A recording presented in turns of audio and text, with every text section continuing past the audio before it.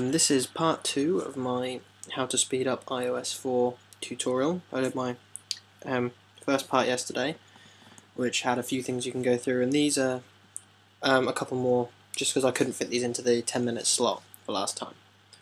Okay, so the first other thing, which I actually haven't done, because I quite like it, as you can see, I double tap, I've actually got multitasking enabled on mine, but a lot of people don't like it, and it does noticeably slow down your phone. If you disable it, you'll get a noticeable increase in speed. So I'm going to show you how to disable it, for those of you who are more about speed than the need for multitasking. So what you're going to need to do, as you've just seen, I've opened Cydia. It's just going to load data for a minute. Okay, now what we're going to do is have to add this repo. If I can find the .deb file elsewhere, then I'll include it on its own. But for now, we're going to have to add this repo. Okay, so Cydia is now loaded, so what we're going to do is go to Manage at the bottom, and then at the top, well, in the middle, Sources, and then we're going to click Edit, and then Add. Okay, now this is the source we're going to add. So it's got the HTTP there, so type in sin full, oh, my typing's pretty terrible today, iPhone repo, then .com, then slash. I've already got this added. Yeah, you can see it nice and clearly there, and I shall, as last time, include this text file at the side. So add that repo, and then refresh your sources, and it will appear in here. Okay, so this is the source. Obviously, mine has the icon, yours won't initially. Anyway, open it up. Okay, and the thing we are looking for is called Disable iOS4 Multitasking. So let's have a quick scroll down to D. You can see it's the only thing there. Right, so it makes it nice and easy to find. So open that up, click on it, and all it does, as it says, is disable the need for multitasking, because as it goes on to clarify, it's not true multitasking, as you know, because some programs do and don't work with it.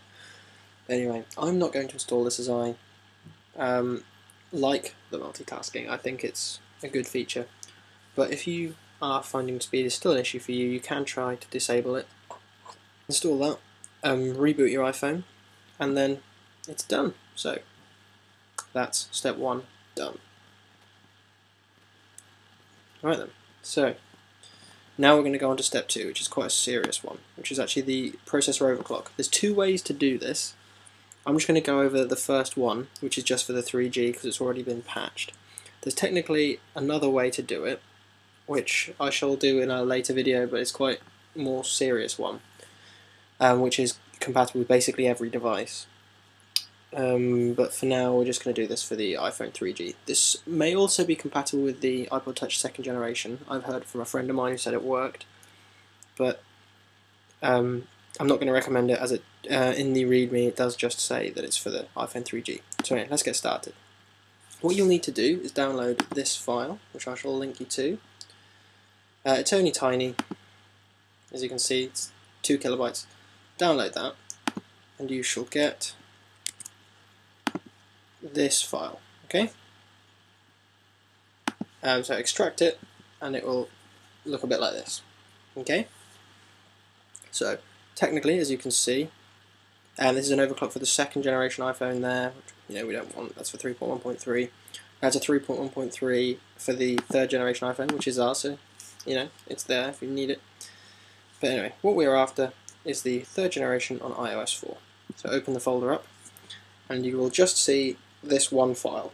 So now through either SSH or iPhone Explorer, which is my preferred method, you need to navigate to this directory. So I shall show you doing that now. Okay. System. Library.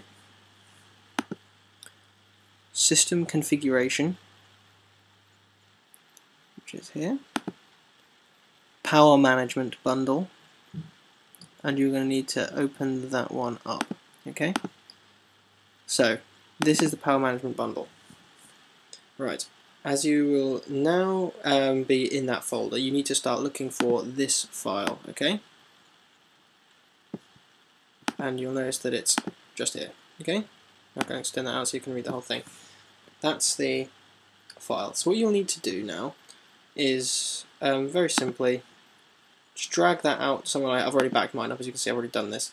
You just click, drag it out, and it will back up, okay? Once you've then backed it up, you need to delete the file. Remove it from your system configuration.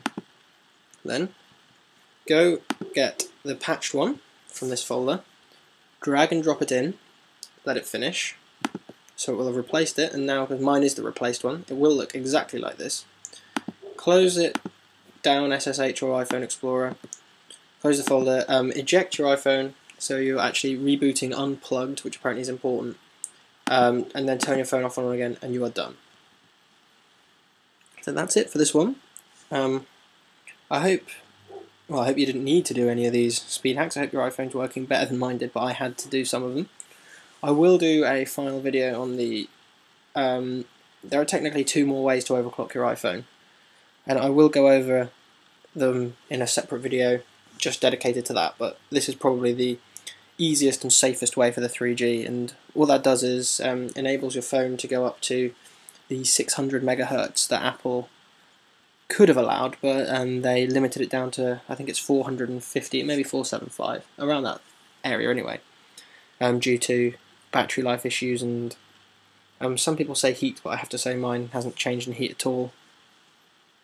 But yeah, so all you're doing is, it's not technically overclocking, you're just clocking to normal, I suppose. But yeah, that's probably the safest way for the 3G. I will do the other 2 in another video. So I hope you enjoyed this, and I hope it all went well for you. Good luck, let me know how it goes.